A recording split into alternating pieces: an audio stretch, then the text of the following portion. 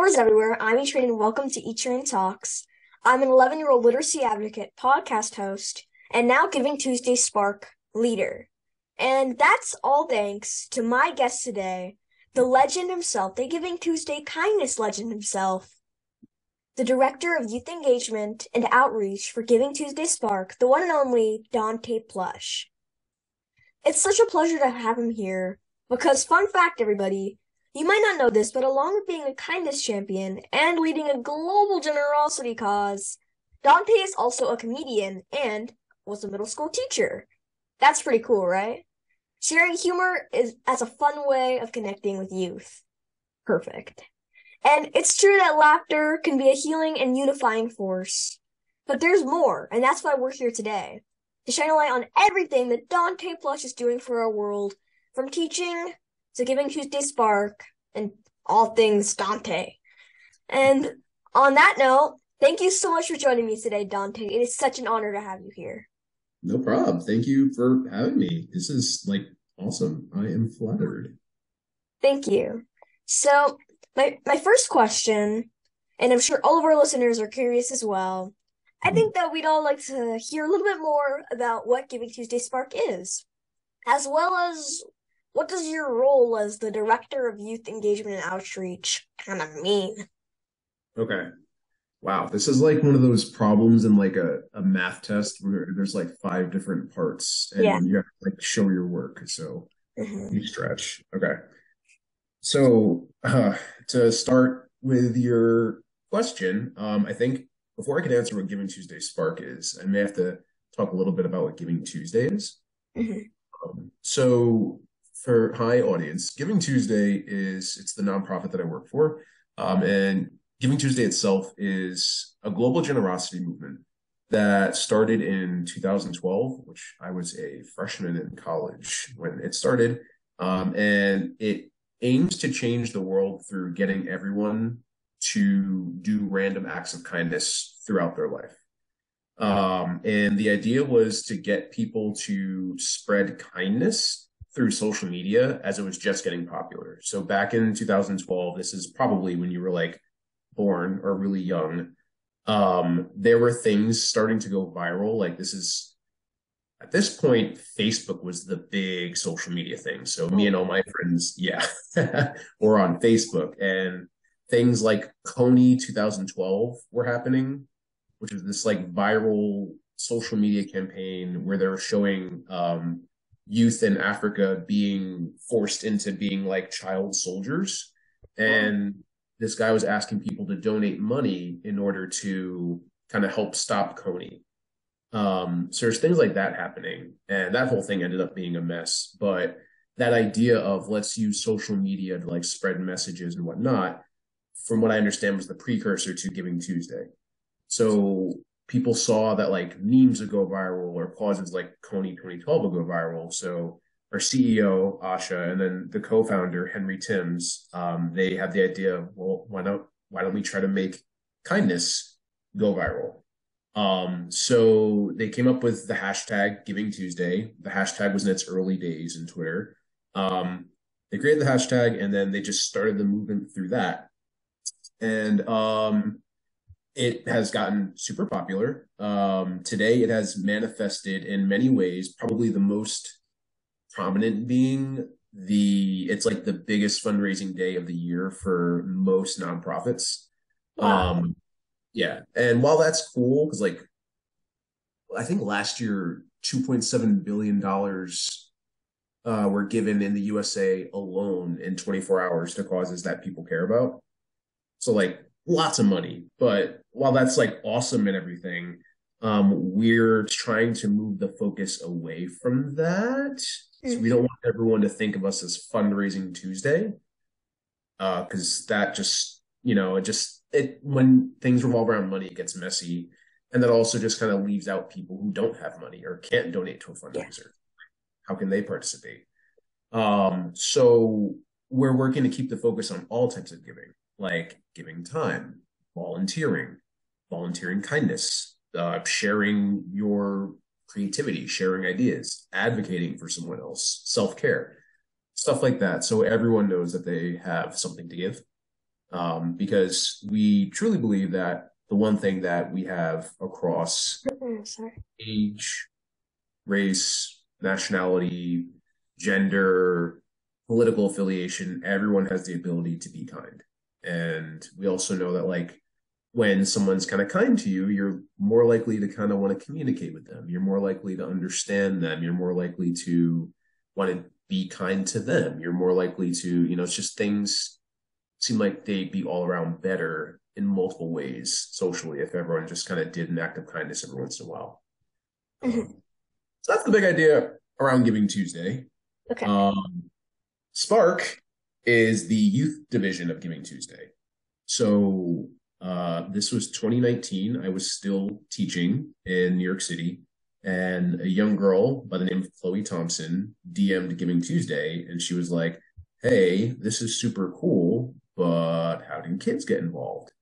And so two of the colleagues here at Giving Tuesday at the time, they were like, "Oh, this is a great idea." And they created this campaign called Giving Tuesday Kids.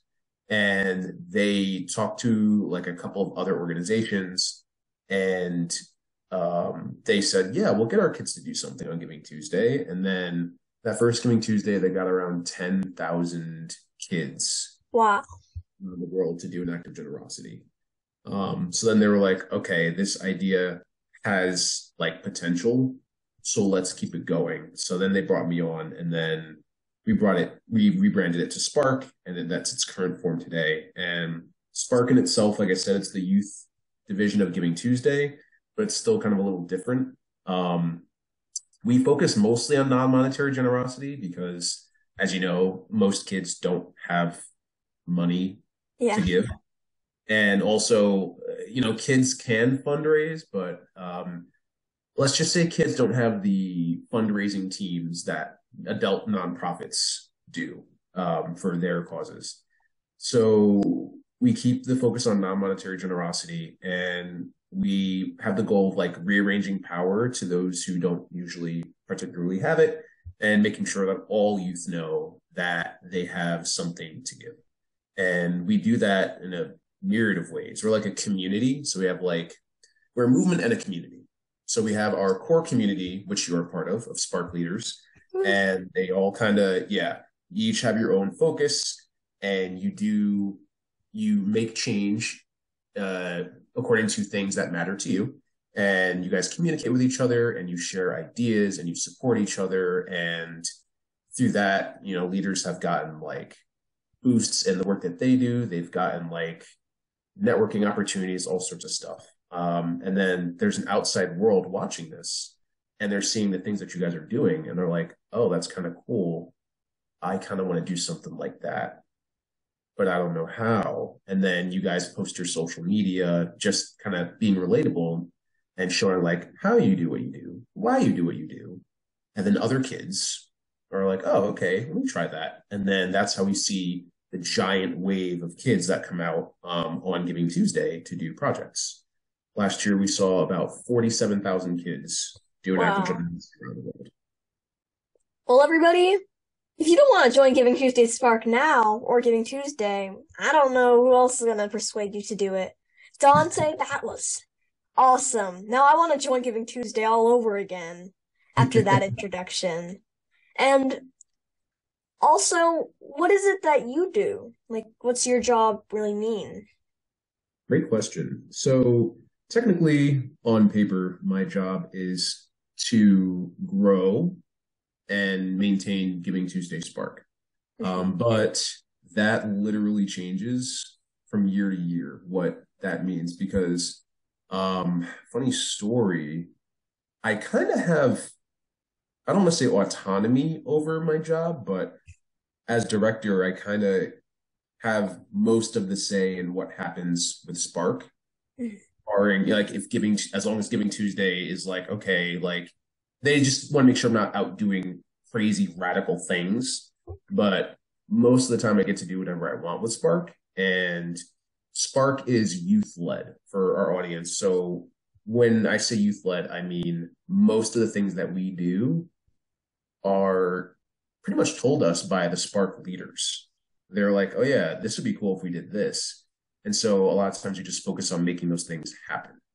So a lot of my job is making things happen that the leaders come up with or think of, creating strategies that help us have, like, create our big wave of kids that come out Giving Tuesday to do acts of generosity. Also maintaining a year-round community of leaders and young people participating in generosity, because it's awesome to do something nice one day of the year on Giving Tuesday, but what's really going to lead to impactful change over time is consistently doing generosity throughout the year. So it's my job to kind of create that program of, well, how are we going to keep the leaders engaged in generosity all year? How are we going to support what they're doing all year? How are we going to make sure they don't get burnt out? How are we going to build community amongst them? And how are we going to make sure the outside world sees this so they're inspired and they want to do stuff like the leaders? I'm curious to know, what age did you start sharing jokes, and when did you know that you wanted to be a professional comedian? Hmm. This is also, like, I guess, a little bit of a story. So I started, I think, when I was really younger. Like, I was really close with my Aunt V, and we would, like, make fun of song titles to songs. And that was just a thing that we did. So this was back in the 2000s. It's the early days of, like, the internet. This is when, like, MySpace was the thing. I wasn't on MySpace, but What's we would MySpace? exactly. It was the precursor to Facebook. Okay. Um, so yeah, we would just make fun of song titles, and then um they would be funny, and then, like, my aunt would make, like, little mannerisms that I would kind of copy, and we just thought they were funny. And then we just think of, like, funny scenarios and whatnot. And then I don't know, I got into college, and that's when I really started noticing that, like, I liked writing per se, but only if it was, like, comedic writing. Mhm. And in college, it was I was such an edgelord. Oh, ugh. Like, I was just very, like, oh, this is dark and offensive, and, like, that's kind of the type of stuff I came up with in college. But it was creative enough for this comedian who knew me through my fraternity. Well, he knew one of the founders of my fraternity. He invited me on stage, and I went on and I completely bombed, but I had enough stage presence to make it seem like I at least belonged there. Because, like, people came up to me afterwards and they were like, "Oh," and I was like, "Yeah, it was my first time." And they're like, "Really? That was your first time ever?" They're like, "Wow, you have a future in this." So I was like, interesting. So, like, I started investigating that, and, like, I go on stage again and again, and I was horrible for, like, years. Like, it took just bombing year after year after year. Um, but eventually I started, like, you'll bomb like 3 shows or 4 shows, and then you'll find, like, one joke that kind of works. And then it's just that cycle of continuing until you have, like, a set, and then continuing to build on that until, and I just stuck with it. And I think a year ago, I decided, because I stopped once I got the job at Giving Tuesday, because I was like, I need to focus on that. I can't lose this job. It's a miracle that I got it. And then I decided I was kind of missing out on my creative outlet. Because, like, when you work with kids, you always have to be professional. You always have to be a good role model. Mhm. Um, so I was missing kind of like that escape. And so I started doing comedy again last year around this time. But I vowed to myself, I'm like, I'm going to make the comedy palatable to all audiences and also combine my work of philanthropy into it. So, like, I get to host comedy shows now that, like, raise money for funds for things that happened. The most recent one, there was a fire in the Bronx last year in the area that I used to teach in, and we had a benefit, and we got to donate money to a mayor's fund, and then help donate items to a politician in the area that was collecting stuff for the people who survived the fire. Well, that is pretty cool. And I'm just shocked that there are people out there who are really good at jokes because everybody just like there's crickets in the room when I make a joke. And speaking of jokes, what is your go-to when you're at a comedy event? What's the first joke you lead off with, or if your best is your last? What's the best one that makes everybody laugh? I have this joke that I say, I tell the audience, I'm like, yeah, how do I start off? It's 2022 now, and I have a boyfriend who loves me very, very much. And the audience is usually like, oh, and they clap. And I'm like, yeah, funny story. We actually were supposed to go to the gym together earlier, but we got caught up in a really deep conversation about potentially getting married. And then everyone's like, and then I say, yeah, I'll do anything to get out of exercising. And then people usually are like, oh, that's horrible, but like in a laughing type of way. That was good. That was that was good. I wanted to see how that one where that one was going, and that left off in a really good place. I can see why you're a professional comedian Thank you. because that was pretty funny. You're way better than my dad, although Dad he's jokes. editing this, so yeah. There's some dad jokes that like really work. There Or are. maybe I'm just cringy and I like dad jokes, but there's some that are like great. And there's others I'm just like, you knew what that sounded like before you said it, and you still said it anyways. Yeah, that's definite. My dad would definitely agree with that.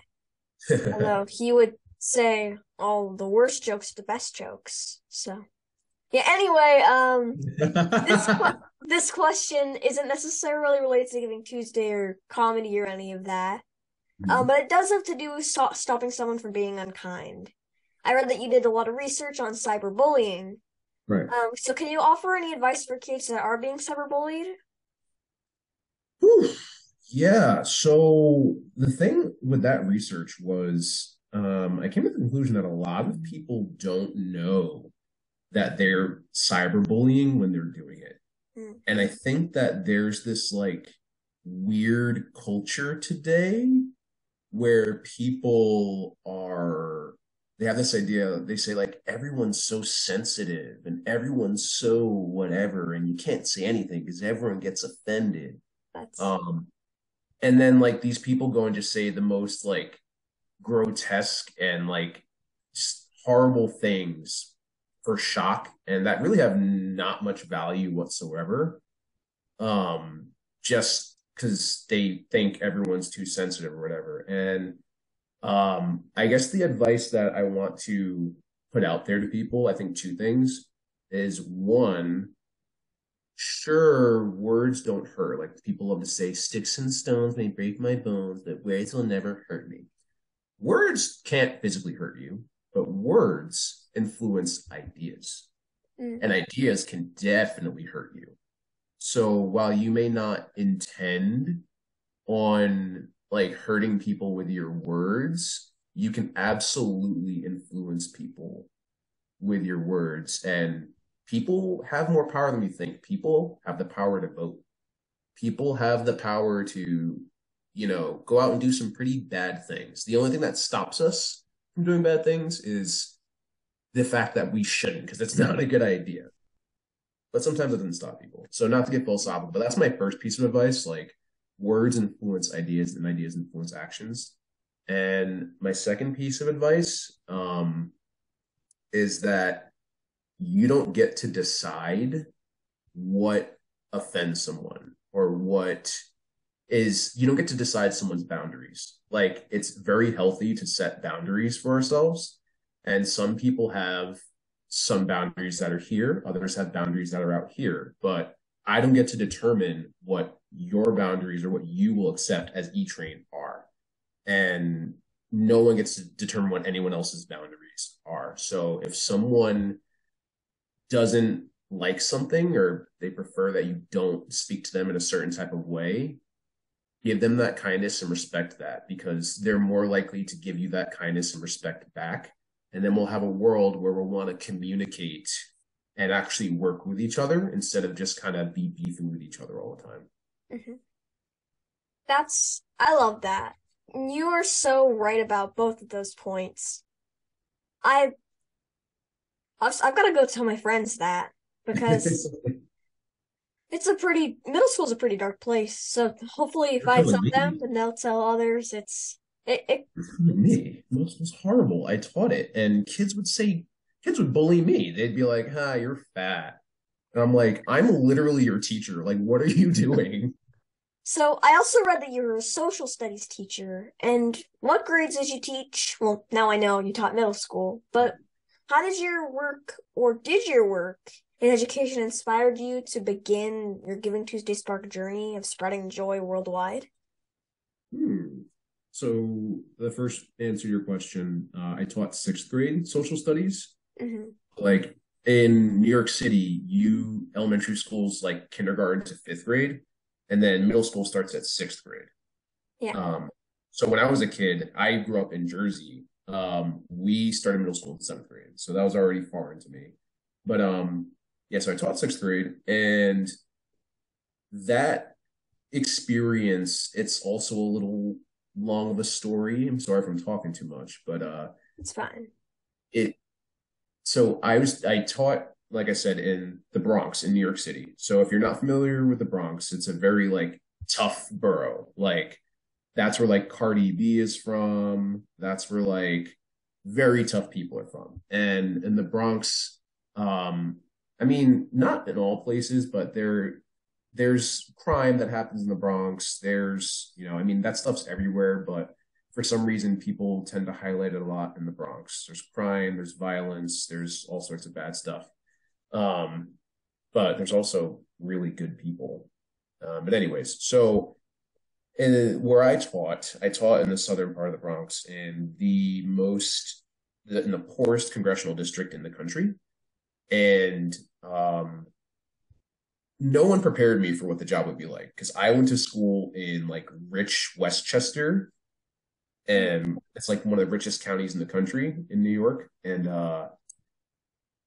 I started teaching in the Bronx, and I would be like, "Hey, do your homework," and then kids wouldn't do their homework, for example, and I'd be like, "Okay, I'm failing you because you didn't do your homework," and then they'd be like, "I don't care," and I'm like, "What do you mean you don't care? You're gonna fail. If you keep failing assignments, you're gonna fail the class." And they'd be like, "I don't care." I'm like, "Oh no, I know you care." And then like eventually they proved that they didn't care. And like I would try to call their parents and they'd be like, "Hey, your child isn't doing their work." And they say they don't care if they fail. And then the parents would be like, "Oh, okay, I'll talk to them." And then like nothing would change.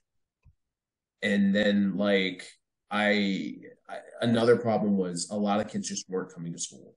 So like they would come maybe 2 days out of the week, and they were just like chronically absent throughout the rest of the school year. And after maybe like the third month in, I just started noticing everything else. Like kids weren't eating unless they came to school and got the free lunch. Some kids' parents weren't coming home. Some kids would have to stay home to watch their siblings. Some kids, like their parents wouldn't come to parent teacher conferences because they're afraid of being picked up by ICE. There's just a whole lot of things going on. And I'm like, dude, these kids are literally like 11 and 12. None of this should be affecting them, and it's going to keep them from learning. And I can be the best teacher in the world, but if like kids aren't eating or their parents aren't supporting them, or like all this stuff that's going on outside of school isn't like is going on, that's going to impact their grade and their learning and their development way more than me. So I started doing some advocacy work on the side, and I started just kind of like doing a little fundraising for community-based organizations that helped kind of deal with what I call barriers, which is some of those things I just listed. And I used Facebook fundraising because again, Facebook was the thing at the time. And one day, this lady was in my DMs, and I didn't see it, and I thought it was spam. But she was like, "Hey, I'm a casting director for Facebook commercials, and I want to feature you in a commercial." And I was like, huh, "Go away, bot." But then I was like, maybe there might be something there. Let me just try anyways. So I responded, and she turned out to be a real person named Sky. And well, one thing led to another, and I got flown out to California to be in my first Facebook commercial.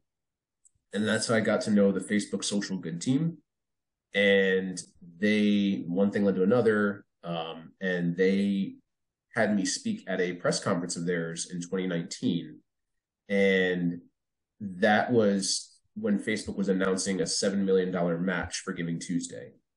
So I spoke there about like the work that I was doing for my students in the Bronx, and then the Giving Tuesday team was in the audience. So then they approached me after it, and they were like, "That was really great." And then they talked to me about, possibly taking a job with them. And then like I accepted. I didn't want to leave my kids like right, in the middle of the school year, because how am I going to be an advocate but then abandon them once something cool comes up? So I said, okay, I'll work for you Giving Tuesday, because I thought that it would be a good opportunity to, one, do networking, two, learn stuff, three, figure out some way to come back to the Bronx and then take everything I learned here and use it for the kids there. But I was like, I'm not leaving teaching right now. So they're like, okay, you can do part-time work for us at night and then do full-time teaching at the day. And I was like, great. And then COVID hit. So that was a whole mess. And then once I finished that school year, I went full-time at Giving Tuesday under the promise that I can run the program how I want, and I can use it as a vehicle to help kids like the kids I taught in the Bronx. So how I design Spark now is pretty much so that even my students in the Bronx can participate in it. And there are young people in the past who are like Bronx influencers and like Spark leaders who I've worked with. I actually tried bringing one of my students who I taught into the Spark group at the time, but his mom wasn't very on top of it. And in the beginning, they were like, yeah, this seems great. And then, they just eventually were like, they disappeared. But yeah, that's what I'm doing now. And like I said, when I say like non-monetary generosity or like rearranging systems of power, really it's kind of code word for I want to create an equal playing field for the kids who kind of got me into this work in the first place. And, actually make change inspired by what I saw them go through every day while they were just trying to learn. What is the greatest act of kindness someone has done for you? The greatest act of kindness that someone has done for me. Oof. For me, I don't know. I feel like a lot of kindness stuff in my life revolves around just the work that I do. Like that advocacy stuff. So I would say that when Facebook agreed to come visit my school, the social good team, they agreed to come visit my school and talk to my students and then just learn about their lives. And then they also they made a donation of $10,000 to my school. Wow. Following the visit. That was probably, I was like, okay, this is, because I actually felt like I made something happen. And it wasn't just like a photo op. It was people coming to our school to talk to kids in the hood about jobs in tech. And then afterwards, just talking to them about their life, just sitting and listening instead of just like doing that thing that people always do, which is just like photo op. Yeah. So how's that? Shout out Facebook Social Good Team. Yeah. How can everybody else who's watching, or just everybody in general, how can they join Giving Tuesday Spark and spark, I did it again, a little bit of kindness in the world? Let's see. So you can get involved. Anyone can get involved in Spark, and that's what we're trying to do with the movement. Like we want to make it so low barrier to entry that it's realistic for an average everyday kid to participate. Because I mean, you do a lot of amazing things with your books, E-Train, but like not every kid is interested in being a book advocate or whatever. Some kids are just like, I just want to hang out with my friends. And so we say, okay, well, just like leave a post-it note, a kind post-it note on, your friend's locker or something. Like things as small as that, you never know whose life you could be changing by doing that. You never know who is having a really, really bad day or has really bad mental health. And your compliment, you never know if your compliment can encourage them to start, taking steps to bettering their mental health or speaking out to someone about what's wrong. And so just you can get involved by participating on November 29th, doing a small act of generosity, writing someone a kind letter, making a donation to a cause that matters to you, giving someone a compliment, donating a can of food to a food drive, painting a kindness rock, playing a game of free rice. We have a free rice challenge there that you participate in. Or go on social media and advocate for a cause that matters to you, like E-Train does. And just take a picture of yourself doing it and share it to your social media with parent permission, of course, with the hashtags Giving Tuesday and Giving Tuesday Spark. So now I'm really curious to know, and I'm sure everyone else is, what are you currently reading, or what was the last book you read, or just what's your favorite book of all time? Oh boy. Okay. Most recent book I read slash what's my favorite book of all time? So I always was like, I was a very weird reader. Mm. I didn't have the attention span to Yeah. pay attention unless it was certain like books. So like if I picked up a book I was really interested in, I was just going through it. And then yeah. And so there's been a number of those books. I'd say my favorite book that I've ever read is this. It's going to be funny, kind of, but it's this old feminist novel called The Awakening Mm. by Kate Chopin. And when I was in high school, they made the AP literature kids read it. And I was never in AP literature, but I was like, I heard some kids making fun of the book, and I was like, I'm gonna read it anyways. And then I read it, and I was like, this is a feminist masterpiece. And it's about this lady named Edna Pontellier, and she has everything. Like she has this perfect life. She has a rich husband named Leonce, and she, is rich, and she's on vacation in Grand Isle, Louisiana, but she's still not happy. She's not happy having to be a servant to Leonce all the time. She's not happy with just the expectations of, her as a mother and everything. And she wants to be an artist. And there's this lady she meets who she wants to do art with, and she wants to go out and have fun, and she wants to do whatever. And it's kind of just a story of her kind of rebelling against her husband, rebelling against her expectations as a woman in like 1898, and rebelling against expectations of her as a mother and everything. And I don't know, I was just like a 16-year-old boy reading this, and I was like, you go, Edna. And I don't know, just it was always a good book. I find that most books that I like, a common theme in them is like a rebellious woman. Mhm. So like another book that I really liked was Carrie by Stephen King. That was like my first book that I read all the way through, and this was in like seventh grade. Thank you so much for joining me today, Dante. On behalf of everybody watching, I mean, I don't like speaking for people, but I'm sure we all feel it. You are the bomb. Not like how you bombed your jokes, like the bomb. And I just know that everyone is so inspired and has been so inspired as much as I have to find ways to show generosity and spread kindness in their communities. The work you're doing is so noble and important and just amazing. And I'm so proud to be part of the Giving Tuesday Spark community. And everybody, you can be too. All you gotta do is make someone smile, put a kind note, or you can also join some of us leaders and ambassadors, our projects for Giving Tuesday Spark, because we're pretty cool, although I'm kind of biased. So, everybody, This has been my interview with Dante Plush, the Director of Youth Engagement and Outreach for Giving Tuesday Spark. Dante spends his days empowering young people across the globe. Yeah, across the globe.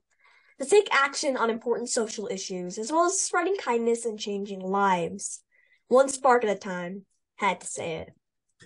My favorite line about Dante has to be, and I found it while preparing for a talk, a guy walks into a classroom. The punchline, he changes lives. And that's what Dante is doing now. In a bigger classroom, the most important classroom, in fact, our world. That's all for today, everybody. Stay safe. See you next time. And go to www.givingtuesdayspark.org and start spreading some joy. Yeah. See you next one. Later, everyone.